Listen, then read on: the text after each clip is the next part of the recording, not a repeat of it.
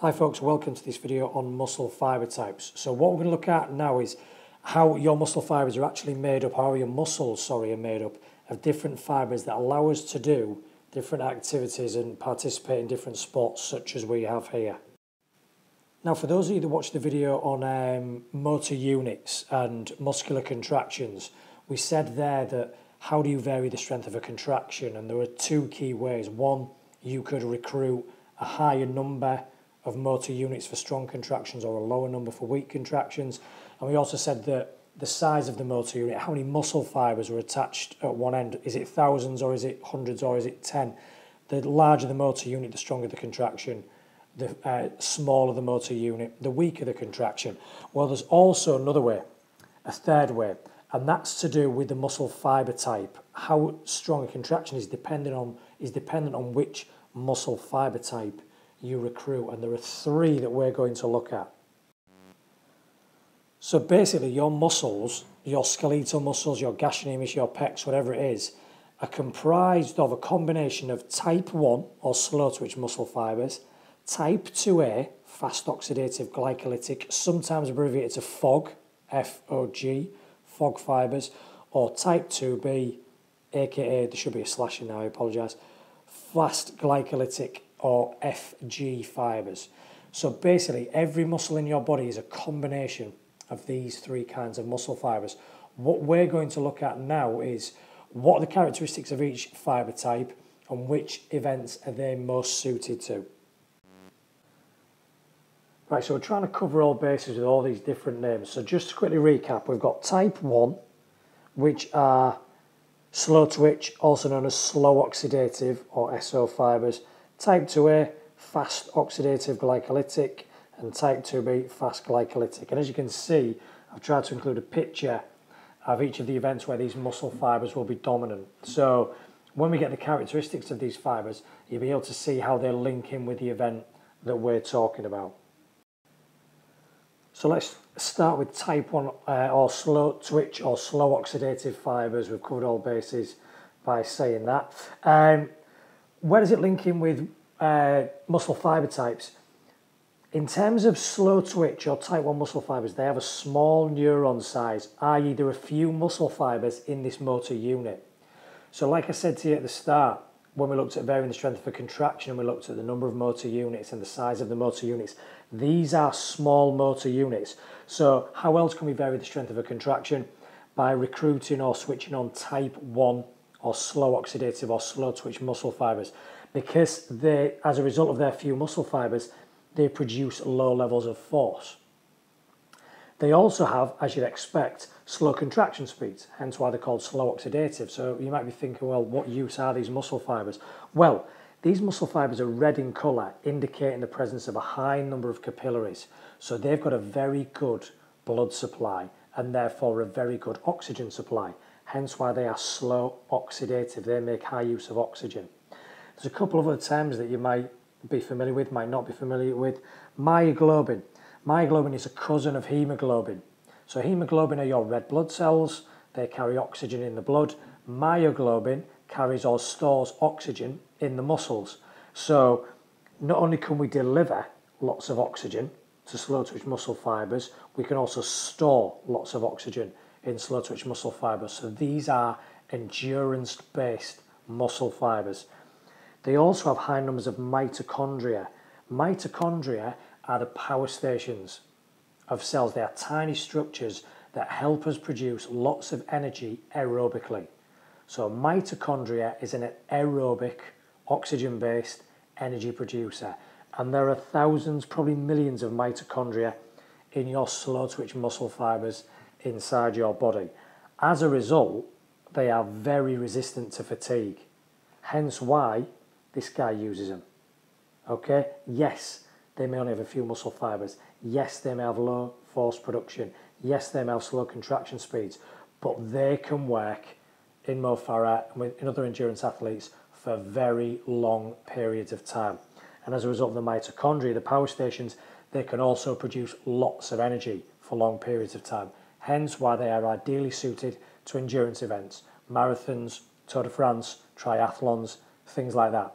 So that's how the structure of a muscle fibre and motor units, can be affect your performance in various sports.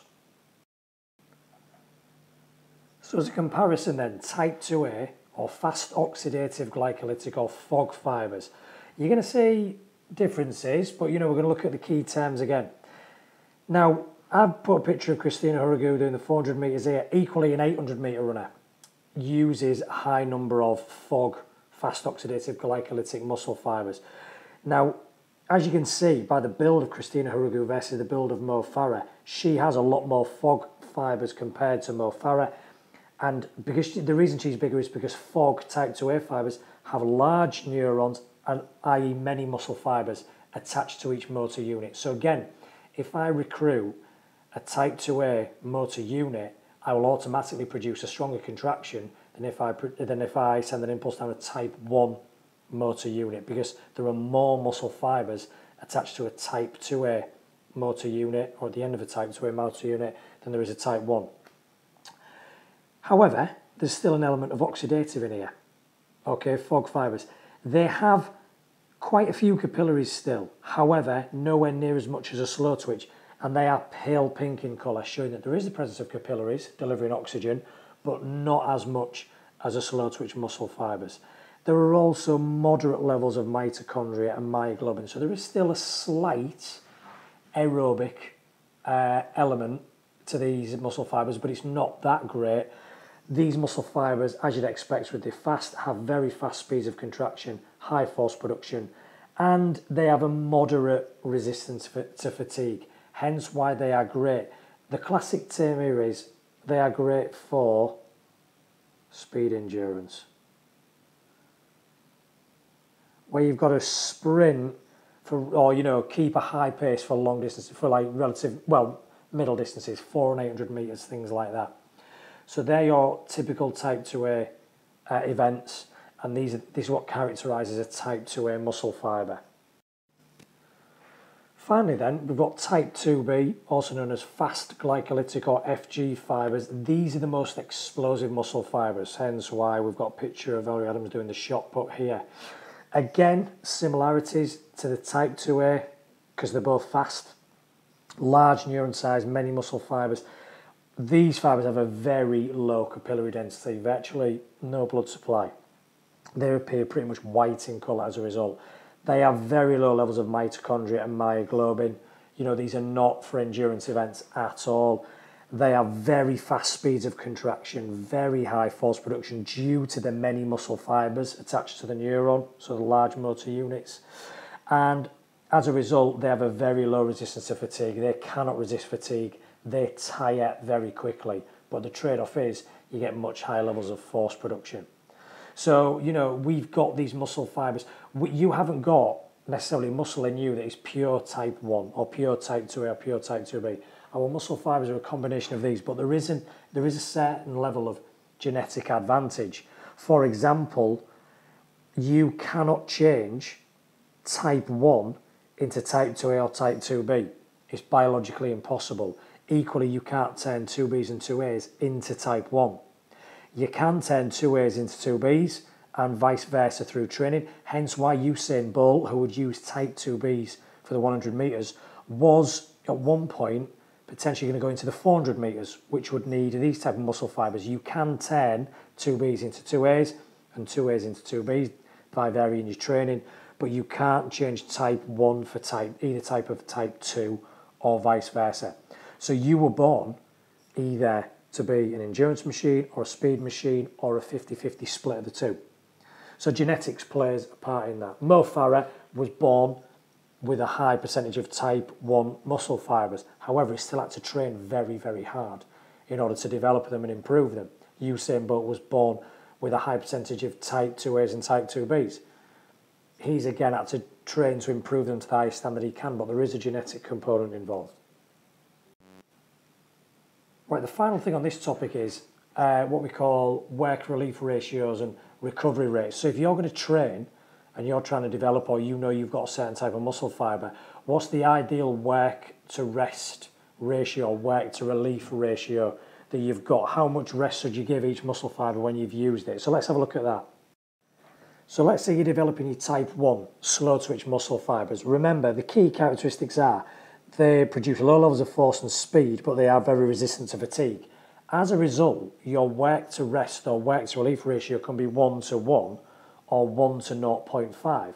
So you can 1 to 1 would be do a 3-minute run and then give yourself a rest of 3 minutes, the same work period for rest period. Or because they produce low force and speed and because they are resistant to fatigue, you might only give yourself 0.5 rest. So again, if I run for 3 minutes, I give myself half the time to recover, i.e. 90 seconds. The reason is muscle fibre damage is not associated with endurance training. So if you go for lots of low intensity runs, you're not causing damage to the muscle fibres like you do when you work in high intensity. So your rest, relief, recovery, whatever you want to call it, can be a lot shorter. So, typically, if you was doing an endurance training program, you might do what we've said here, 3 minutes rest with, 3 minutes run with 3 minutes rest, and repeat that 10 times over the course of an hour, something like that. So it's quite easy to do that, and there won't be lasting damage to the muscle fibre, so you can get away with minimal recovery. Now, fortunately, we can just deal with both type 2s together, so we don't have to look at type 2A and type 2B differently.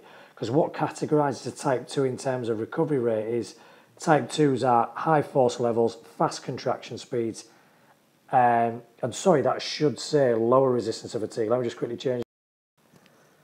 That's better, lower resistance to fatigue. So these fibres work harder, but they can't work as long.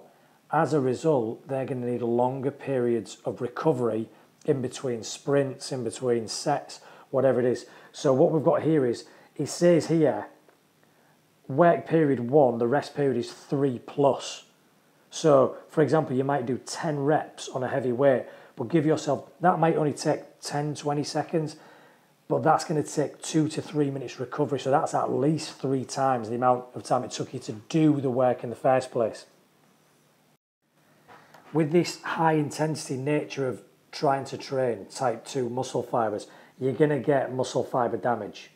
Okay, and that's the point. That's the point of the training. The point is to damage the muscle fibres, consume your protein following that, so that those muscle fibres repair stronger, thicker, more powerful in the following days. But as a result of that, it's often recommended that these same muscle fibres are not worked within 4 to 10 days. So what we mean by that is, if you do, let's say, a chest day at the gym on a Monday, and you do heavy weights, and you follow the 1 to 3 work to rest ratio and all that jazz, you shouldn't then do another chest day for a minimum of 4 days, which is why we often see elite athletes rotating body parts. They'll have a chest day, a legs day, a back day, an arm day, a recovery day, and by the time they've done that, it's probably okay to come back to the chest again. If you've had a really, really heavy session, sometimes they recommend up to 10 days recovery, depending on how hard you've hit those individual muscle groups. So that's how the muscle fibre type that's how muscle fibre types are used in certain activities, but also how you've got to train them carefully, and you've got to give them the right and correct work to rest ratio, work to relief ratio. Hope you found this video useful, folks.